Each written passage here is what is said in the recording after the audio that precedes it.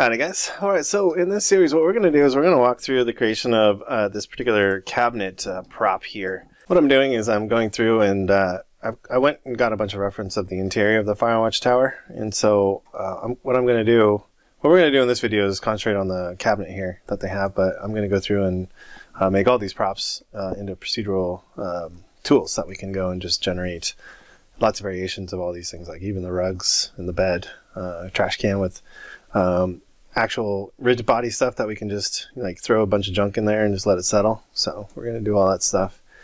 So yeah, anyways, we're going to start with this cabinet here and try to make it so that we can get all these variations. You can see they have a bunch of different variations between all the towers that they had in the game. So we want to have that sort of control.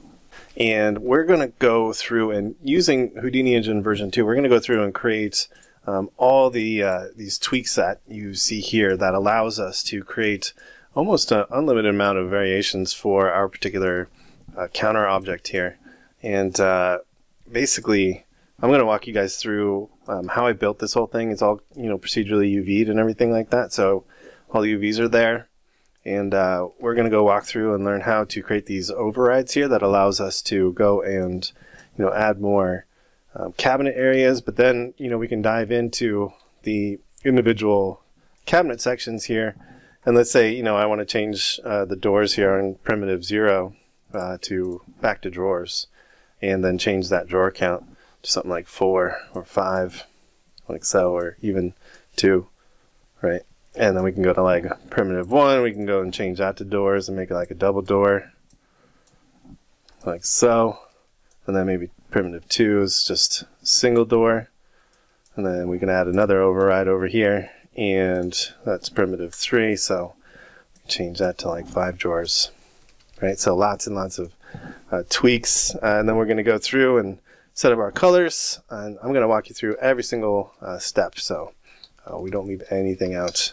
Again, we're using Houdini Engine version 2, the latest, so I would go up to the wiki.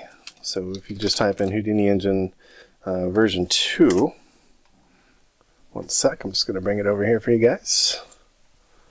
Alright, what you need to do is you need to go to the releases. It's kind of hidden, so you just go to releases, and then all the way down at the bottom here. So this is the latest version. This is the official release. You want to go and get your version for your particular, for UE425 or UE426. So you just want to download this. Then when you actually have the binaries downloaded for Unreal for your version, basically you want to follow the install directions, and so you can just go to the documentation. If you go to, so if you just go to documentation here, and then you go to getting started, installing, you should note that currently with the 18.5 it doesn't copy the plugin to the Unreal install folder anymore. I'm sure they're working on it.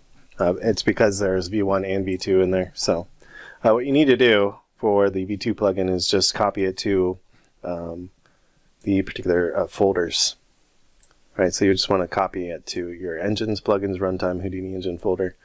If you don't have the Houdini Engine folder, when you extract the binary file, so when you extract this particular file here, it will create that Houdini Engine folder, and then you just need to move it into your plugins runtime, wherever you installed your Unreal Engine. So anyways, that is that. So I just want to make sure everyone knows how to do that, just to get the engine. But yeah, we're going to walk through this whole process and from start to finish. So lots of cool pro tips in here. Lots of cool tips in getting procedural UVs and stuff I do on a regular basis for these HDAs when I'm at work, when I'm at my day job. All right, thanks so much. Talk to you guys in a bit.